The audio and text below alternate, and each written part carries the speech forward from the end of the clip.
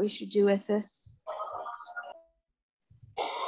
We generally cancel the meetings during OSSNA and OSSEU. I just think it's a lot smarter to do it. That way we're not, even for the folks that are there, like sometimes, as you all know, you're like, I'm going to make this meeting, and then just things pop up and you want to see people. And well, it's also going to be middle of the day.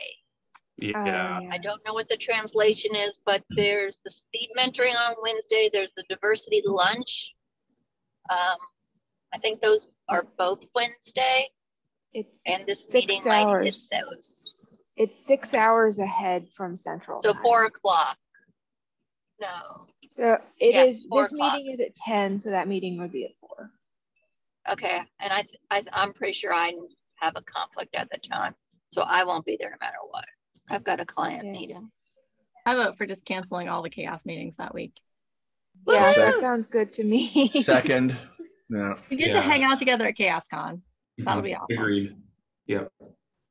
I'm sorry I'll miss it, but I'll have a week without meeting. I know. What did you do? I was moving my daughter into an apartment in Madison, Wisconsin, and there was like, I don't know, 8 or 10 stairs, and I just jumped from the top to the bottom like I did when I was 12. And my foot hurt, but I didn't go to the doctor until the next week, and he's like, yeah, this is not normal. And so he did an x-ray, and I have 4 breaks.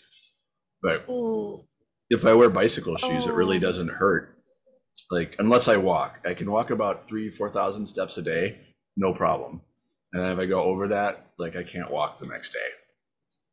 So he says because there's so many breaks, he doesn't want it to he doesn't want it to heal normally. He wants to have a surgeon like set the bones correctly and use like little fiberglass or steel or whatever things they put in there. And that way my bones will heal properly and I'll be able to walk normally. Oh, Sean. Yeah, well, you know, aging gracefully sometimes involves doing very stupid things you did when you were young and learning that you shouldn't. Next on our agenda, we have 2 metrics that need to be finalized for project badging. We want to take a little bit of time right now to comment on them. Looks like newcomer experience and recognizing contributors. Yeah, just a little context on these. So as part of project badging, what we're asking is that communities comment on how they're approaching things like project burnout, inclusive leadership, newcomer experience, and recognizing contributors. So as part of the DEI.MD file, we're asking that projects kind of communicate what they're doing with respect to these metrics. And so as part of that, there are a couple metrics that need to be built out. So newcomer experience is one that is actually a bit older and had some information in there, and recognizing contributors currently does not exist. We have a contributors metric, I think it might be in common, which is just kind of listing all the different types of contributions that people make. But this is really about recognizing the contributors within your community. So I'm hoping we could spend just a little bit of time in this group here, reading and commenting on each of these metrics.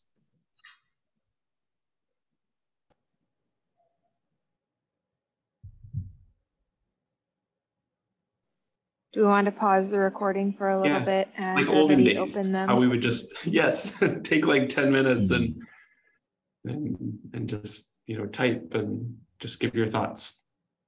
So that would be great. And then we can come back and I will pause. What happens though is, we always pause the recording and then somebody has really good questions while they're typing. So, but I'll pause the recording anyway.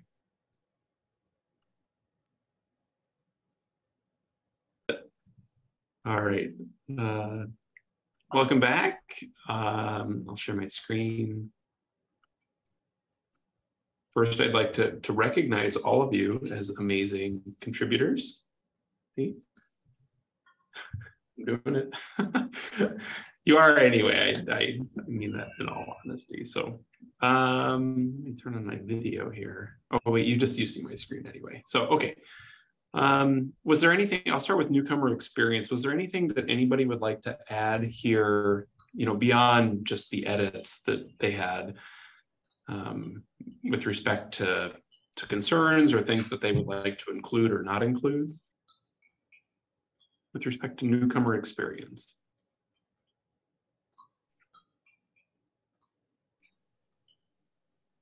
I had one comment myself that I don't know the answer to. So mine was around the visualizations that we have here. These are kind of, I think they're aimed at kind of observing how improving the newcomer experience could be kind of trying to understand how the newcomer experience could be observed as improving. Is that right? You know what I mean? So like we're trying to understand, are people coming back and contributing a second time, a third time, and a fourth time as an indicators that we have a pretty good experience for newcomers. So do we want to keep these as, here you can focus on these things with respect to newcomer experience, and here's a way that you can observe how those changes are having an impact. Does that make sense? It's kind of two steps. One is to work to include the experience, and the second is to observe the impact that might have. So the question is, do we want to keep both? Katie, if you're talking, you're muted or can't hear you. I just unmuted. I had a question on the text that was in the picture that can't be edited. It says, so it has a definition of repeat contributor. And it says that that's Augur first time contributors is what the reference to that is. Is there anywhere in CHAOSS that has a definition of what first time or what repeat contributor is, or is it the same as Augur's definition? I don't know that we have a metric for repeat contributors. We do not. I don't know if we need one either, because if you're a repeat contributor if you do it twice, right? Well, I was actually I had a conversation with one of my colleagues or teammates over at Indeed, and they are she's putting together a blog post right now about what repeat contribution and sustained contribution is, and has found like 5 or 6 different definitions of it across different open source projects and other things. So maybe we some do are need a 10 metric. plus. So go ahead. Oh, I was like, she sent me a list of a few, and she said some places are 1 and above and some are 10 and above. Like, they're all over the board. The reason that Augur chose 4 is because 2 just gets you a lot of noise, right? And that's not necessarily as strong of a commitment as 4. And so 4, heuristically, with the repos we were looking at, that seemed to be a sort of a threshold over which a person seems more likely to continue. 10 seems like even better in many cases, but of course a lot of it just depends on the size and activity level in the repo. So maybe we should define that, because 4 is a parameter that can be put in, and that's the one we kind of chose as the default. And in that case, do we want to make that more clear that that's not a CHAOSS metric that exists? It's not a CHAOSS definition, and that's somebody else's definition in this metric? Yeah, should I just add text to that effect in the metric, or is there another suggested? This graph maybe is an example of an Augur graph that, like a graph from Augur. Yeah. That shows repeat contributors. The definition of Augur repeat contributor is. Yeah. The other thing that we do, which GitHub doesn't do by default, is contributions are all equal, at least in terms of counting them. You're only a contributor from GitHub's perspective if you make a commit that's accepted, and then you're in this more amorphous community. without. So based on this conversation, it sounds like you would like to leave these visuals in, as well as, so kind of this, the both. Contextualize them, I think, is what I'm hearing. Right, but the question that I had was, should we keep a focus on how to help people think about the newcomer experience, and then how to observe the impact of those efforts? And really these graphs are about, I think, observing the impact. And based on Katie's comments, she would just like some more precision in those graphs. And so then I take that as in the text under the graph. Yeah. So then I take that as you would still like them there, meaning you would like to see those. I think it's a good visual representation. Okay. It just needs context. Cool, right on. So is a first-time contributor the same thing as a new contributor? Mm-hmm. Yes. Okay. So the CHAOSS metric for first-time contributor is new contributor. And then we've also defined inactive contributors, I think contributors, and occasional contributors.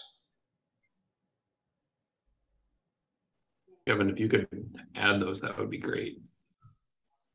Or like references to those. Okay. Are there any other like kind of structural comments that people have on these kind of things or on this metric? Okay, so thank you, Katie, thank you, Sean, thank you, Kevin, and thank you everybody who provided a lot of feedback. I'll work to incorporate this and share it back with everybody. I'll probably share it via Slack again. All right, yes, and please add your name if you're a known contributor now to this metric and you would like to be included. That'd be cool. I would also make one more note that if you're using new and first-time contributors, you might want to use first-time contributor across everything and not new, because somebody could be a new repeat contributor. They might not have been a repeat contributor before. That would make them a new one now.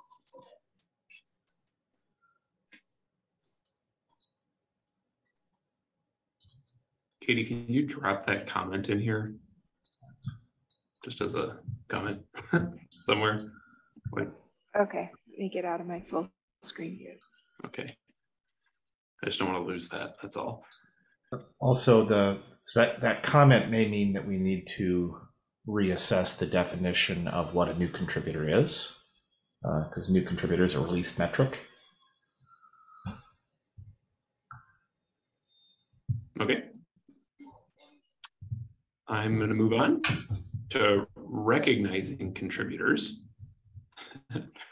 All right, so same question. Are there any kind of large structural parts of this that people would like to include, exclude, something that wasn't in the metric or that's not clear?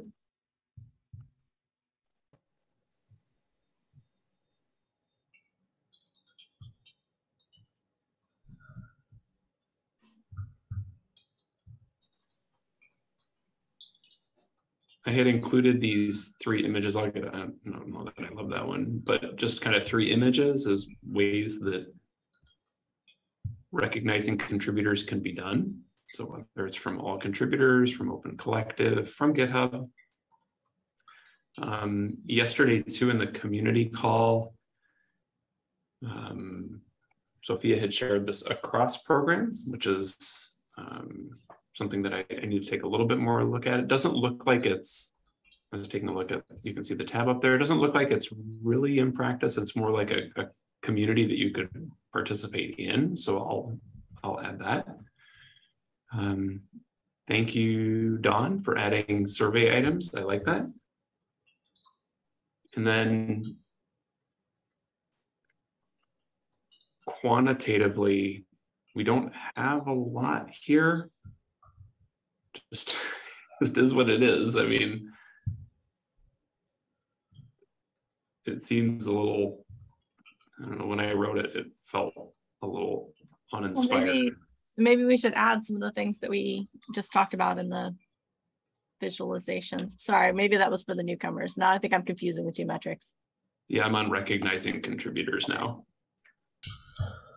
What's the difference between this one and contribution attribution, which is a evolution metric? One is a general recognition without reference to a specific artifact, and I think contribution attribution references a specific artifact. Do we need to add some language to this one that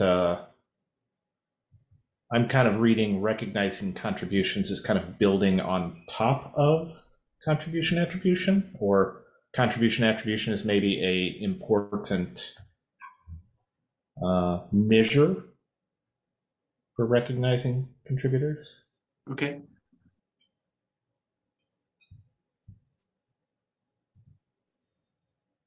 Is contribution attribution a released metric? Yeah. Mhm. I put the link in the chat. Okay. Maybe we could all take a peek at it, because I'm not sure where it would fit in here, but it probably needs to fit somewhere. I think it's probably more than a filter. Thanks for bringing this, Kevin.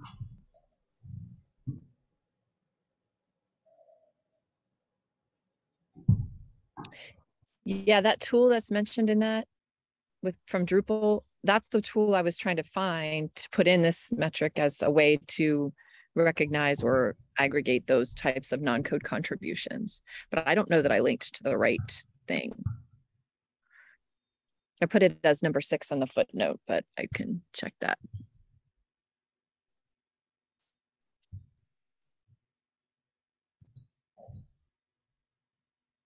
Seems seems very similar to me, at least the top read. All right.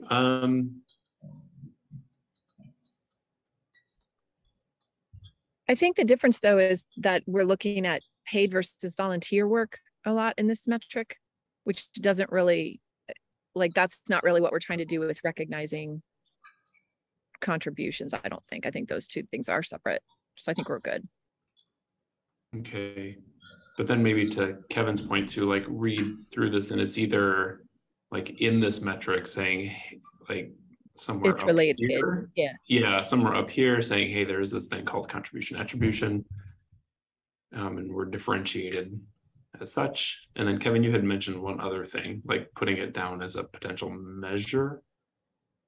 I think it has to be part of the measure of recognizing contributors, right? So in order to understand how a project is recognizing contributors, we first have to measure that contribution attribution, right? Okay. So, maybe recognizing contributors is just a kind of a step forward, because it's looking at the different ways that attribution is provided, rather than just the measure that the attribution is occurring. Okay. Well, thank you for that. All right. I will take all these edits back, and again, I'll share them back with everybody. So thank you for everybody's thoughts and effort. And I am done. Yeah. I have nothing else to add.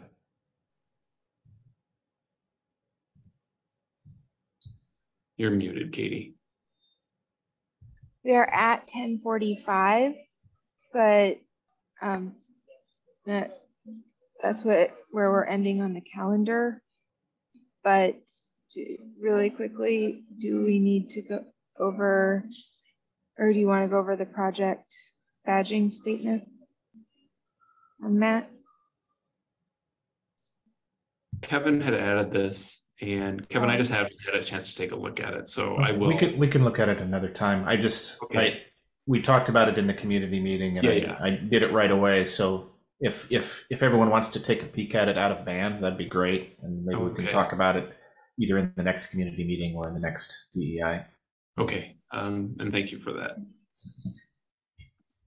And then the last thing we have on here is the interview campaign with the underrepresented groups. I see there's a couple of links. Do we have an update on that? Yeah, so the last time we talked, we needed to get the categories that we're working on for the underrepresented groups and also get questions. So I drafted some of these, and I just need your feedback on this document so far. So like the questions that are available, the link is in the minutes there.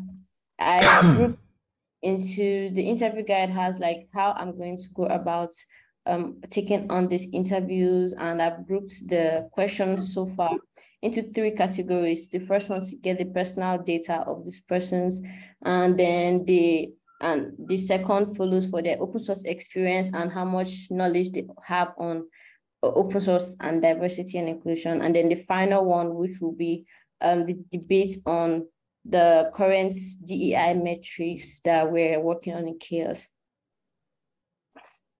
So I just needed the community to help me review some of these questions. If you have any other questions that we could add or any other suggestions that we could make towards this, like I know this is just a tip of some of the questions, but yeah, this is what I have so far, and I would really appreciate more feedback, especially on the questions. I am happy to provide feedback. Anita, do you just want the feedback in this document? Would that be easiest for you? Yes, you can add it in document right there. Okay, yeah, I will definitely do that. Thank you. And then what about, there was this document as well?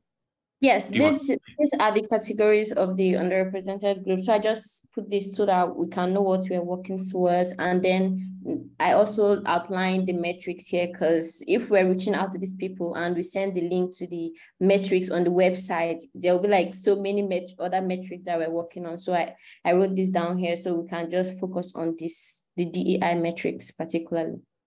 Okay, gotcha. Okay, that sounds great. Thank you for that. And thank you for all the effort on this. It's really come together really, really well. Yeah, that's great.